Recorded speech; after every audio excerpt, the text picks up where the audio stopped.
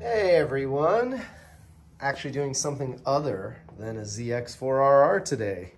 My Aprilia RS250 Harada bike, it's a 2000 Mark II, had some pilot jet clog issues. So yeah, it's time to do it again. Take out the carbs and clean them. I'm pretty much an expert on this. And I do it in the laziest way possible. I leave the slides and throttle cables hooked up, yank the carbs out, and I do take the opportunity to do a bit of cleaning.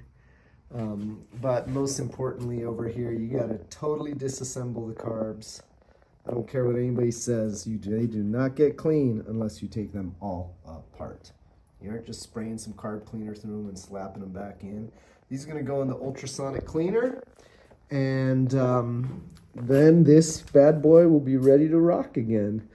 The reason why the RS250 came out is because now the ZX4RR is in full track mode, so it's no longer going to be available for the street.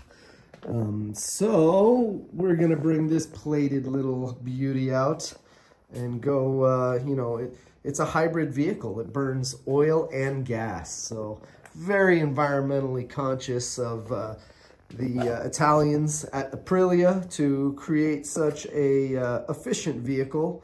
It's only 70 horsepower. It pushes around a little more than 300 pounds. And this one's got some goodies like the Öhlins rear shock, got an Öhlins damper. It's got some other really nice Italian billet triple clamps and, woodcraft clip-ons and rear sets and, the T3 chain adjusters.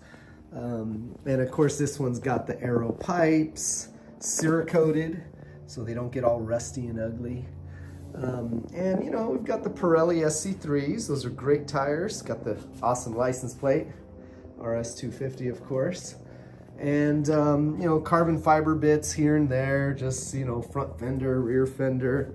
And this one has the headlight cover. I am looking for an upper fairing though, because this one was cut.